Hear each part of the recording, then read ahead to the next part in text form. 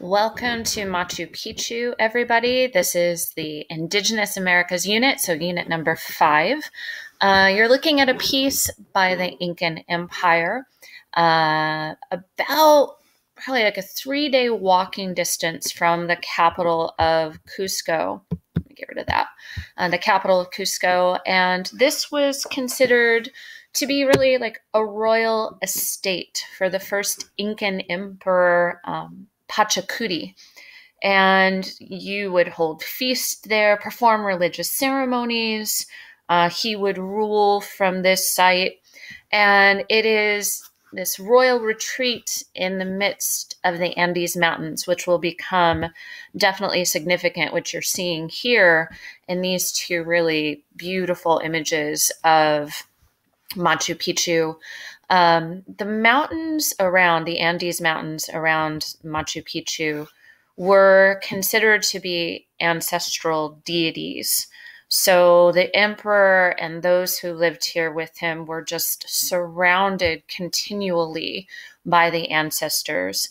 And if you guys remember, back in the earliest pieces we were doing at the beginnings of civilization with the ziggurat and Temple of Ur, even the pyramids and the Acropolis from the Greek era, you put your sacred sites up high to get closer to the gods. It associates you more with the gods and gets you closer to their power and their influence and their presence.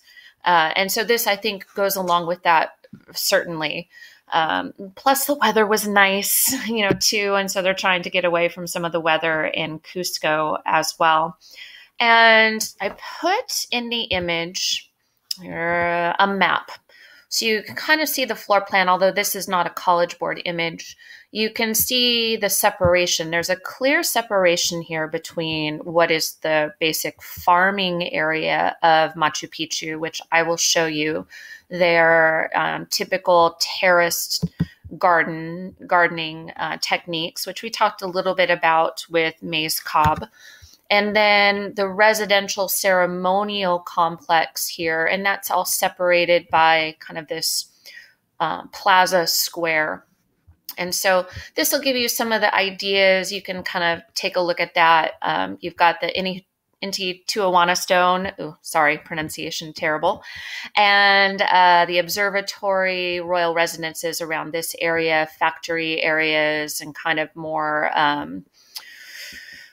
places of industry and kind of maintenance of the whole city there as well. And you can see the river, the Urubamba River, where below that it was located near. But here is kind of a look at the ruins of the complex and some of the structures made of stone that you're seeing. A little bit of a view of the terraced gardens, which you can see over here as well. So there was a farming area to Machu Picchu, clearly, and that would sustain the emperor and the people who lived here. And then there's also the residential areas, ceremonial areas as well. And I'd probably guess around 700 plus people lived here. And even when the emperor left to go live in Cusco for the remainder of the year, you'd still have a maintenance staff here and others who were from all over the empire. And really, they were forced to live here by the emperor. So you can kind of see through that and through the diversity of the people from all over the Incan Empire, just the true power of Pachacuti. And, to make them leave their, homes and come here and live and work in this really isolated, remote city of Machu Picchu. So that's an interesting part of the power equation here for the emperor to have these people live there for most of the year. Oh, here's a great look at the terraced farming, the Andes Mountains around, or the ancestral deities. And here also is that pretty typical, and I don't think we talked about this with the last piece of Incan architecture, which was the Coricancha. The trapezoid-shaped windows or doorways is very classic Incan architecture. And you also see the stonework here that is typical of the Incans, where you have varied stones, and they're shaped in order to fit right next to the stone that's already placed. So you'll have varied sizes and varied shapes. This is a little less extreme than like you saw in Saskatchewan, but it's pretty typical of their architecture. Now, two main structures within Machu Picchu you will have to know. One of them is the observatory. Now, the observatory is sometimes called the Temple of the Sun. There are two kind of stories to it. There's an upper level and a more underground or lower story to it as well. It's located directly next to the emperor's living quarters. So Pachacuti could come out and basically track the constellations. They used it to calculate the summer solstice, so the solstice and the location of the sun in June. And it really reinforced this idea. And again, here is that observatory right here. Here's a look at it from, kind of further away, looking straight at the facade. It reinforced the idea that the emperor was the descendant of the sun. And remember, the Incans believe that they are descendant from the sun god Inti. So it helped with him right next door. It really reinforced his particular association with the sun god. And it was convenient as well. Wake up during the day, get out right next door. You're performing your rituals.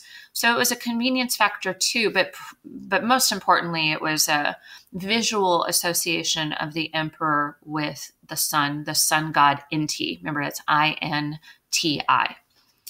And then the other part of the Machu Picchu complex, which is incredibly important, is the Intihuatana stone. And it's a 6-foot carved stone. Here you see it from further away with the mountains. And this is another great view about it with people there and the Andes Mountains behind it. But the Intihuatana stone is a ceremonial sundial. And basically it translates to the hitching post of the sun. Imagine the horse being tied to a hitching post back in the West.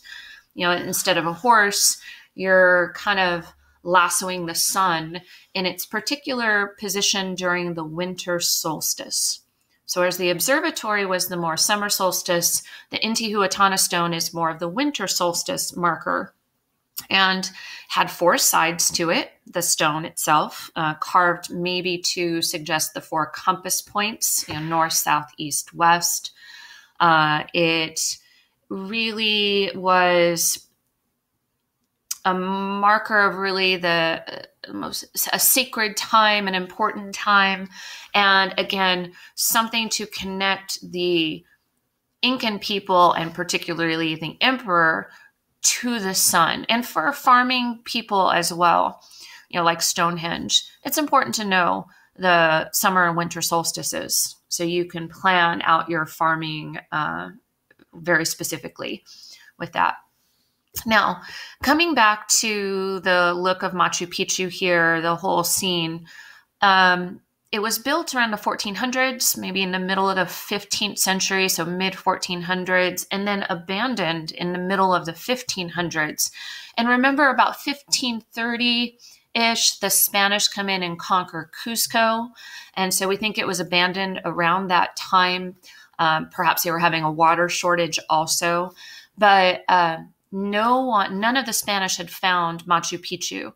It wasn't discovered till about 1911, with a Yale professor discovered the site and took a lot of the artifacts because it was undisturbed. So they found burial sites with, human remains, artifacts, pottery, and they took it all back to Yale University. And it had been, and it possibly still is, a source of contention.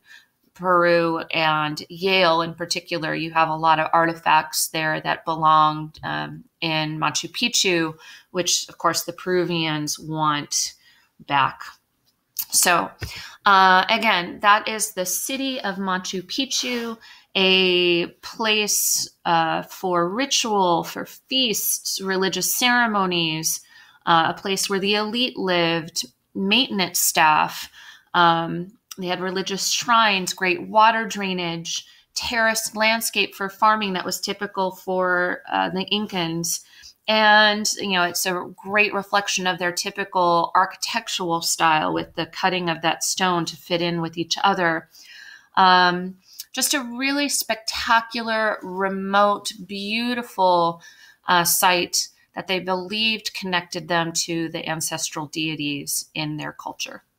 All right, hope that helped, and take care, and we'll see you in the next piece.